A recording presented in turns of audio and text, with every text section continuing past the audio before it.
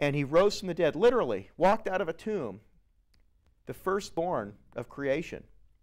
Victorious over Satan, victorious over sin, victorious over the world. And I'm telling you, if you don't believe that, if you believe the nonsense at this church, then your church is worse than going to just some club, a secular club. Your church is teaching Satanism. It's teaching secular humanism. It's teaching a false Christianity. They are false apostles, false teachers, teaching the doctrines of Satan. And your church is a synagogue of Satan. And you're going to suffer the wrath of God. You're going to suffer more than an atheist is, because you're taking Christ and you're spitting in His face. And you're denying His resurrection. You're denying His sacrificial death. You're denying the true in God. You're denying the two natures of Christ. You're worse than an atheist.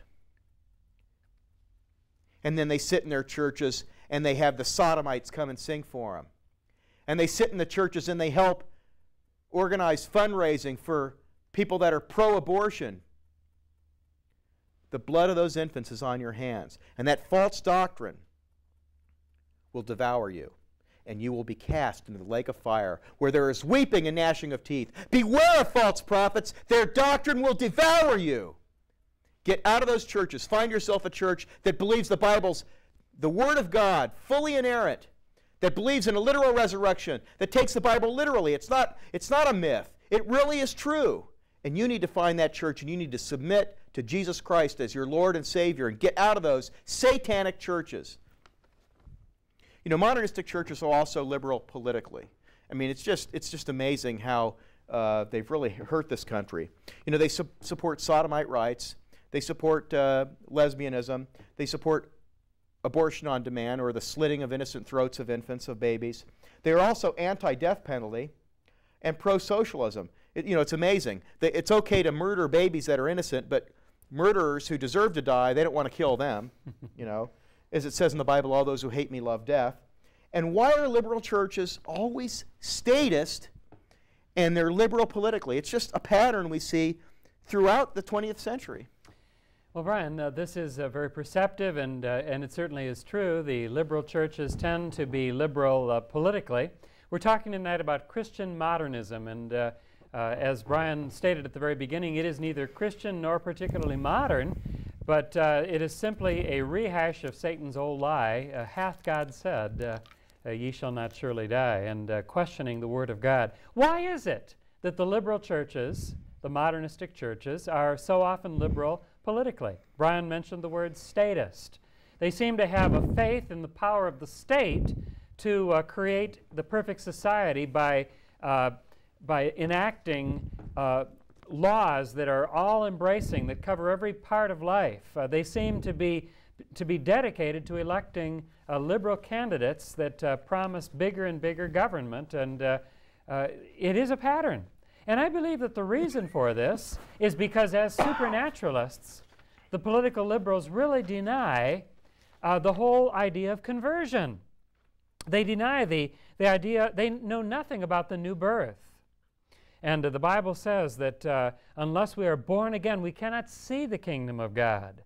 And these people know nothing about the new birth that the Lord Jesus Christ spoke about. They know nothing about the truth of what Paul taught in 2 Corinthians 5:17, where he said, "Therefore, if any man be in Christ, he is a new creature.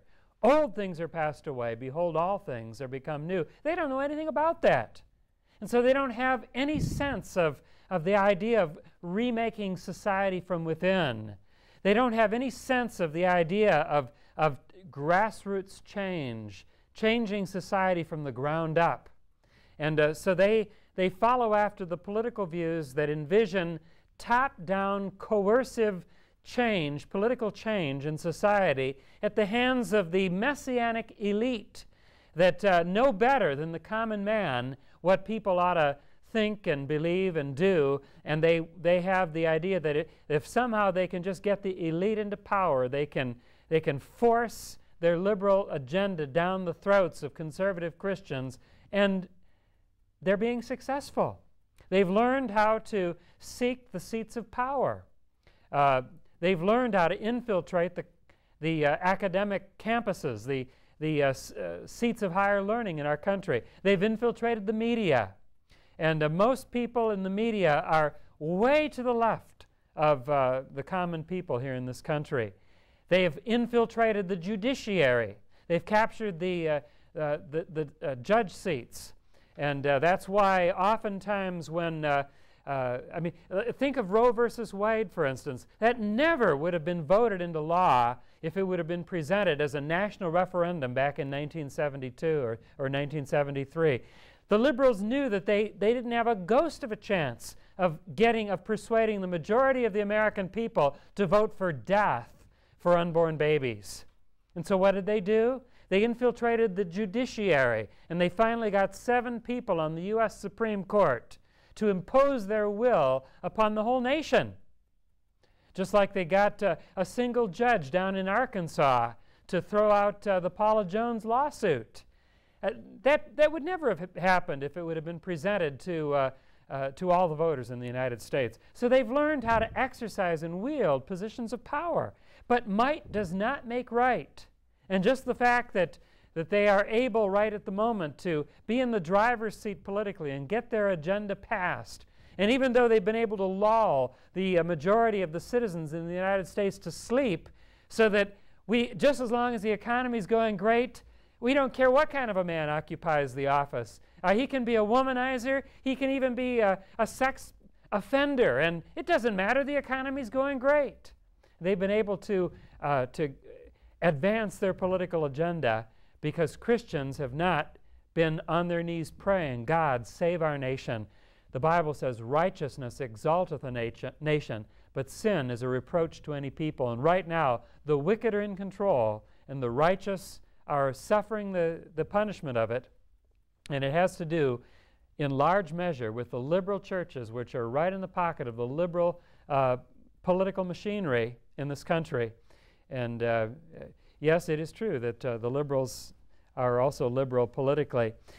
Brian, give us a little bit of history here. When did the mainline Protestant denominations become modernist? And how has this affected our nation? Well, it really started back primarily in the 1890s. It goes back farther. Of course, the congregational churches, they were lost way back in the late 1700s, early 1800s. Many of those became Unitarian. But it really started in the 1890s. It picked up speed, and then by the 1930s, most of the mainline denominations became modernist or liberal. It captured all the seminaries first. It captured the mission boards. It captured the colleges. And then as all the new ministers coming into the denomination were trained to be liberal and accepted liberalism, the denominations, many of them even had a policy. For example, the Presbyterian Church in the USA, they would not even hire somebody who went to a conservative seminary like Westminster Seminary. You had to go to one of their liberal seminaries where you were indoctrinated in their satanic nonsense to get one of their churches. And it's really that bad. And it's just had a devastating effect on this nation. We've already mentioned some of the things. Abortion on demand, the idea that people can murder their babies, that is acceptable today, that is just absolutely shocking. Abortion is murder, and it was seen as murder for many, many years.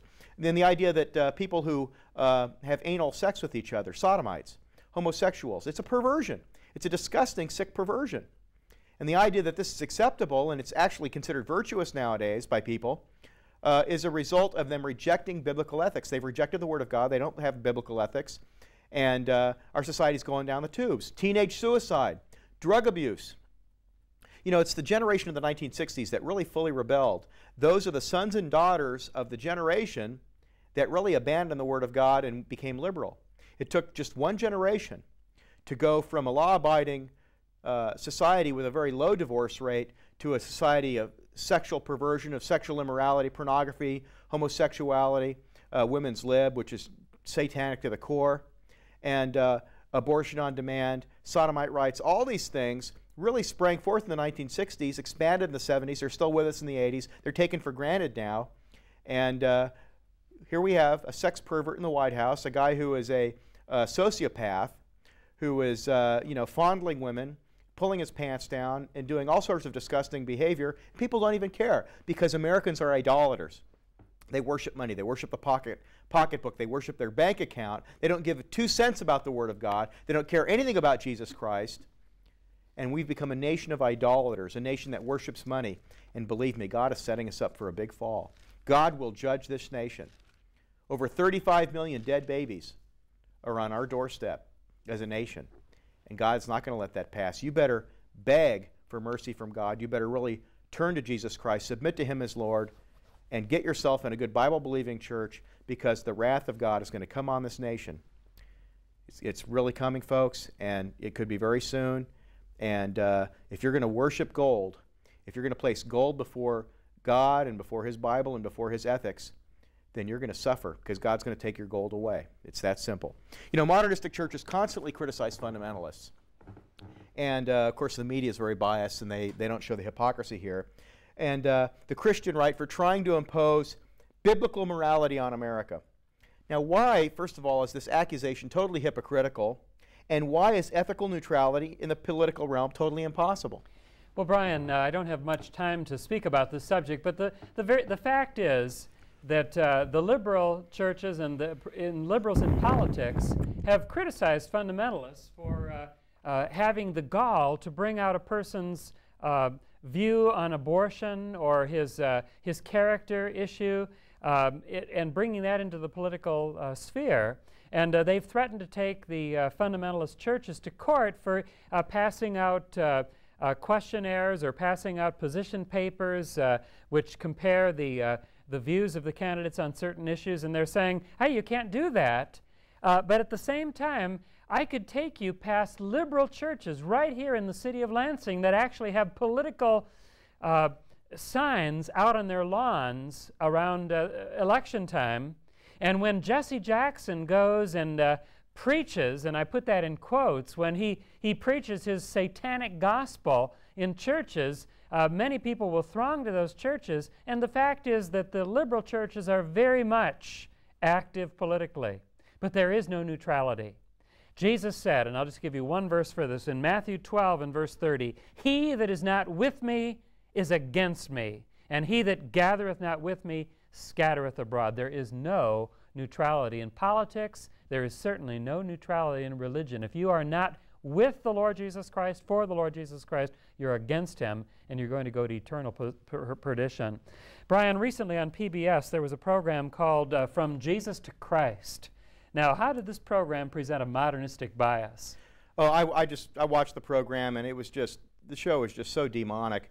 They had, of course, all these super liberal scholars, not one conservative scholar, Harvard Divinity School, Chicago's University of Chicago, Princeton. They had all these rank liberals on there who don't believe the Bible at all, and they basically assumed that the Bible's not the Word of God. They assumed it's a bunch of myths. They taught that the Gospels were written after the destruction of Israel, which is absolutely not true. The New Testament canon was completed before the fall of Jerusalem. They had total liberal assumptions. They taught that Marcionism and Gnosticism, which are two rank heresies, that those Gospels, like the Gospel of Thomas and these other things, were equal or no different than the other Gospels, that just the other Gospels got accepted and these didn't because of political power. These were a bunch of rank, unbelieving heathens, a bunch of heathen swine, Satanists, getting up there, judging the Word of God. They didn't offer one bit of evidence for anything they said. They didn't offer any bit of proof. They're just unbelieving Satanists. But I don't have enough time to go on. You know, this is a good question for our audience. What do people in these modernist churches need to do to be saved? Well, Brian, an excellent question. This is the most important question that you could ever ask yourself. Sirs, what must I do to be saved? The biblical answer is believe on the Lord Jesus Christ and thou shalt be saved. If you are in a modernistic church, if you are in a church that puts mammon above God, if you're in a church that puts political power against God, you need to repent. It says in Acts chapter 17, "At the times of this ignorance God winked at, but now commandeth all men everywhere to repent." And you need to hear the gospel. And we urge you to come out and visit our churches. And do tune in again next week.